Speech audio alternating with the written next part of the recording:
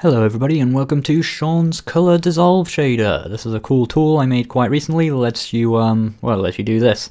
Lets you create a bunch of real-time dissolve effects or disintegration or materialization or however you want to describe it.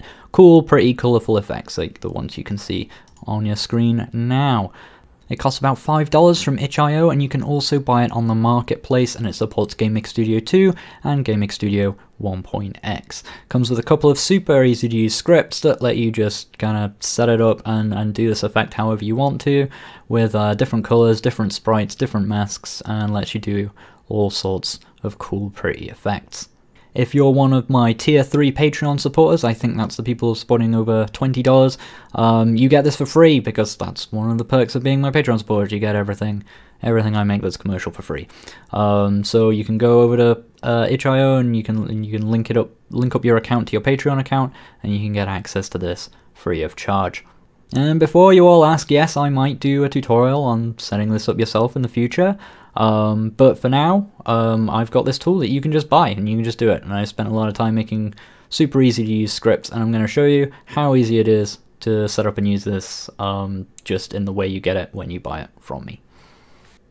So here's my little demo object. I've just put one in the room for the sake of setting this up. This guide uses GameMaker Studio 2, but the process is exactly the same in GameMaker Studio 1.x, okay? So you can just follow along and it'll be fine. Okay, so dissolve amount equals 0, just in the create event. That's just going to be the value I use to vary how dissolved we want our thing at any given time. Okay, I'm just going to vary it between 0 and 1 for fully dissolved and not fully dissolved. Okay, before I can actually use the shader, I have to call a script that sets it up. I mean, you could do all this manually, but I've built a script just to make it really easy. So dissolve settings, and that'll turn yellow.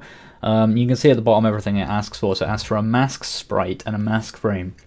So that determines exactly how your sprite is actually going to dissolve. So if I go up here, we can see I've got these different black and white sprites, and you can remember from the bit in the intro kind of how things were dissolving. This determines how they dissolve in what sort of pattern. Okay, the black bits will disappear first and the white bits will disappear last. Okay, so you can just think of it that way and design all kinds of different fancy patterns and effects. We'll go ahead and use this one, dissolve 4, like the circular one. Okay, so it'll fade sort of out from the middle. Okay, so that's S dissolve 4. So S dissolve 4. Mask frame 0, that's just in case, I don't know, you were doing an animated one or you had multiple masks in one sprite on different frames. One important thing to note is that the mask must be the same size as well. So this is 30 by 44, and my HUT sprite is 30 by 44. Okay, they're exactly the same. So once you've done that, we need an inner color. So I'm going to go with C red for the inner color, and the outer color to be C orange. These are the colors you use.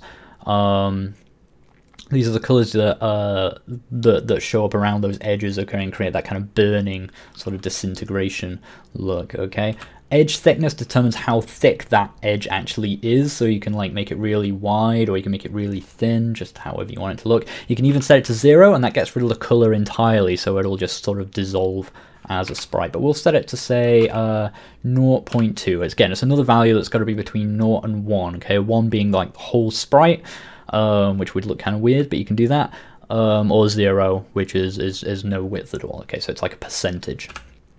Okay, and that's all of that script. So just end that with a semicolon, and then that's it. That's all you have to do to set it up. And then just in the draw step, now you can ignore this. This is just something I've done to wave the dissolve amount between 1 and 0 for the sake of the demo. It's just, you can work that out however you want, do whatever maths you want to do, however you want to animate it.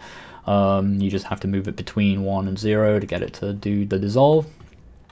So now I'm just going to actually draw the sprites. Oh, and yeah, the stuff at the bottom is just drawing text to show how much of it is dissolved. But actually drawing it is super simple. I just type dissolve shader, okay? And that sets the shader, draws the sprite, and then unsets the shader again, okay? So it does everything for you.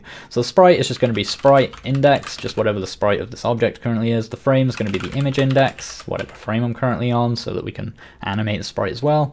X and Y for the position we're going to draw it to, and remaining is dissolve amount. So that's how much of the sprite which we want to dissolve based on the mask. Okay, simple as that. So now if I run that, we should see just in the middle of our little room, this comes up and it's doing a little circle dissolve there, okay, fading from red to orange. Those are the two colors we set. I could change those to anything else. In fact, I'll even demonstrate as well if I just set edge to be 0, edge thickness to 0, it'll still dissolve, but it just won't have any color effect on it, okay? So you can see there, it's working without any kind of color effect. Initially this only worked on pixel art, but I've changed it. I updated the shader so it now also works with anything that actually has some alpha and transparency in it as well. So you can experiment and see what works for your game and what kind of effects you can come up with. Okay, thanks. As I said, I might do a tutorial on doing this in the future because I did that with another thing. Like I made that slopes asset, but I also did like a tutorial on how to do it, and I still found people bought the thing if they didn't want to watch the whole tutorial. So I might still do a tutorial in the future, but it'll be a little while yet because I've got a lot of stuff to do. But for now, if you want to use this thing, you can just pop over to itch.io, buy it for $5, or you can even buy it from the marketplace, links in the description. Or if you're a Patreon of mine, a patron supporter of mine, above the 3rd tier, you'll get it for free, because they get everything I make for free. Okay, thanks for watching, catch you guys next time.